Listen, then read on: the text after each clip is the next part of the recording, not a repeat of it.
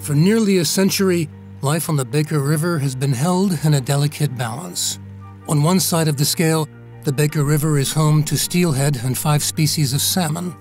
President Theodore Roosevelt described it as one of the most important sockeye habitats in the lower 48.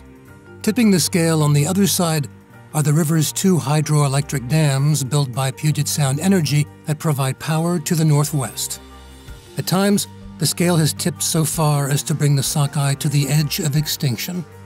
But over the decades, innovations in fish propagation and fish passageways have vastly improved the ability to sustain fish populations. Baker became square one for research. From propagation to upstream passage to downstream passage, each generation has thought they had the answer. I think that's why fish passage on the Baker River is so interesting, because there were so many pioneering, path-breaking moments.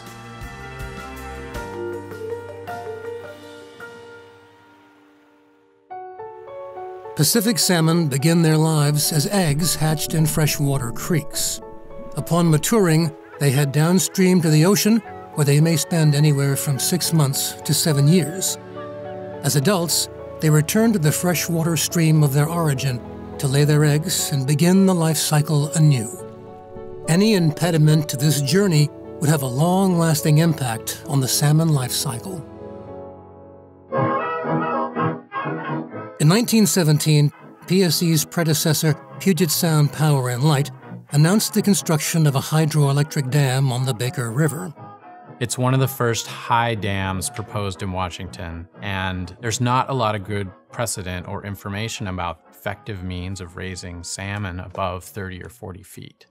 It's a very pivotal moment. The Department of Fisheries are beginning to take a stand. The department is going to contest the building of the Baker Dam unless something can be worked out. University of Washington professor John Cobb was tasked with finding a viable means to elevate fish up and over the high dam, and undertook a research experiment on the White Salmon River. He sets up this experiment that is flawed because of bad water conditions, but he decides that he has enough to say it's going to work. And from this 3-day test in April 1924, Puget Sound Power and Light gets their license for the Baker River Dam, and they're going to use Cobb's work. With the completion of the 245-foot dam in 1925, a fish ladder was constructed alongside the powerhouse. A series of 6 by 10-foot pools, each rising 2 feet above the previous one, allowed the salmon to leap from one pool to the next in easy stages. After ascending 42 feet in this manner, the salmon entered a submerged tank car that was pulled up a steep incline and unloaded into the reservoir behind the dam.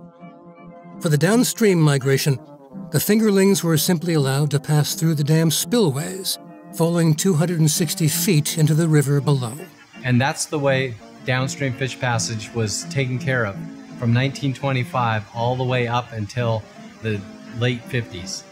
Not a lot looked into about the survival rates of that. The Lower Baker Dam in and of itself became an experiment in fish passage. A year after the fish passage system was completed, the Department of Fisheries reported that 3,492 sockeye returned to the Baker River trap. The Journal of Electricity praised the results, stating, "No longer will the power companies be restrained from building as high a dam as needed across any of our salmon streams." But the promise of success was short-lived. Water flowing down the fish ladder was insufficient at times to attract the fish upstream. We didn't know much about fish passage at the time, and so the designs were inadequate, and we were killing a lot of the fish. In 1929, an entirely new upstream passage system was built, starting with a new fish trap at the base of the dam. They trapped the salmon right at the front of the barrier, loaded it into a little rail car. The rail car went up and dumped the fish into the aerial tram, and the aerial tram took it up the dam. Once over the dam, they were piped into a floating cage that was towed by boat over a mile up the lake and then released. Despite this one-of-a-kind system, in its first year of operation, the returning salmon numbers were devastating.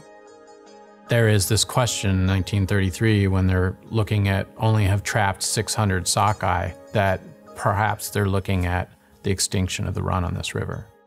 Slowly, the numbers began to climb, moving to a high of 6,894 in 1942. With a constant eye on the salmon, research conducted on the salmon heading downstream determined that only 36% of the young sockeye salmon survived the 260-foot drop through the dam's spillway. The utility company, now known as Puget Power, began working on a solution, starting first with a ski jump-style chute, which helped the fish clear the face of the dam. Survival shot way up. Now it worked as a fish passage system, but the weakness of it was we had to keep the pool up, and we lost total pool control. Engineers and biologists went back to the drawing board, developing a floating surface collector, which became known as the Gulper. The idea of the Gulper was to create an artificial stream to attract fish up to the surface, collect them in this floating barge, and then bypass them around the dam through a pipeline. The Gulper idea had never been tried before, right? It was wholly new.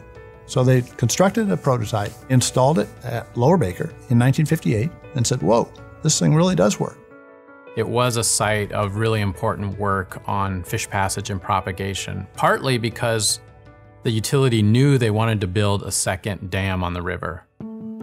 The new dam, proposed earlier in the decade, quickly fueled opposition from fish advocates.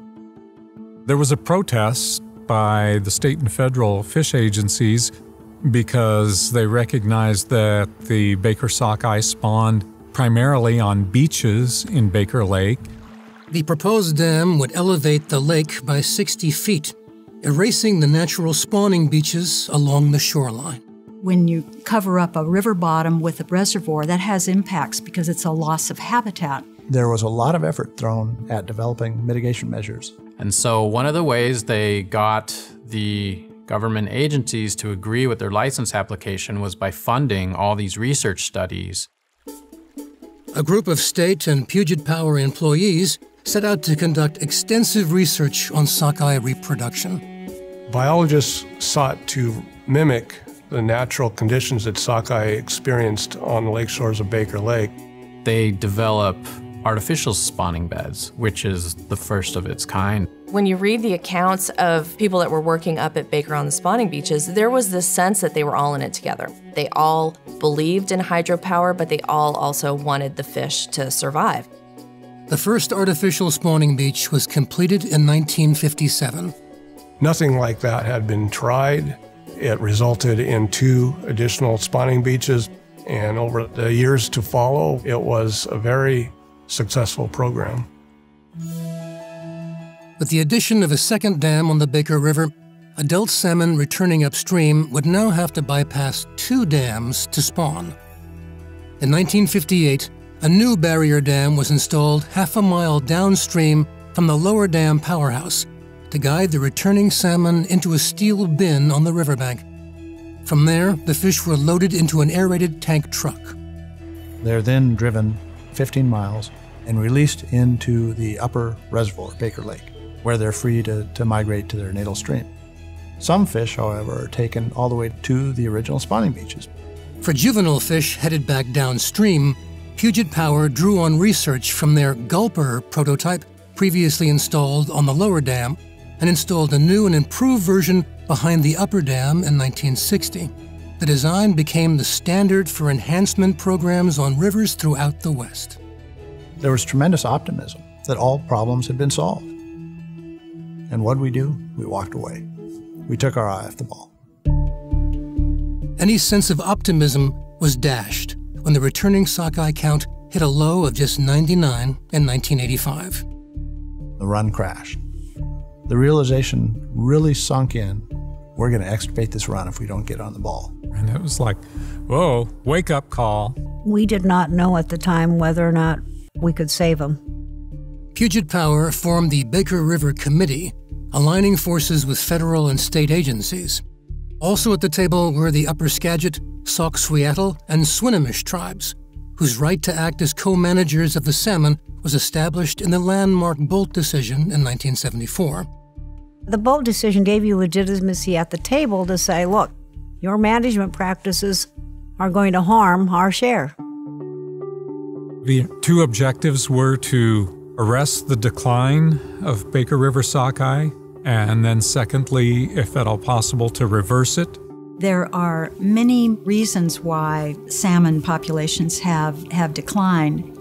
And whatever we can do, it's sort of like a pan scale, it's like this, and we have to keep piling things to even that back up. That's been our goal, is to make sure that we look at the big picture and see what we could do to make sure that the fish have a place to return to. Over the next several years, a new spawning beach was added to prevent crowding, and all were divided into separate sections to limit the spread of viruses.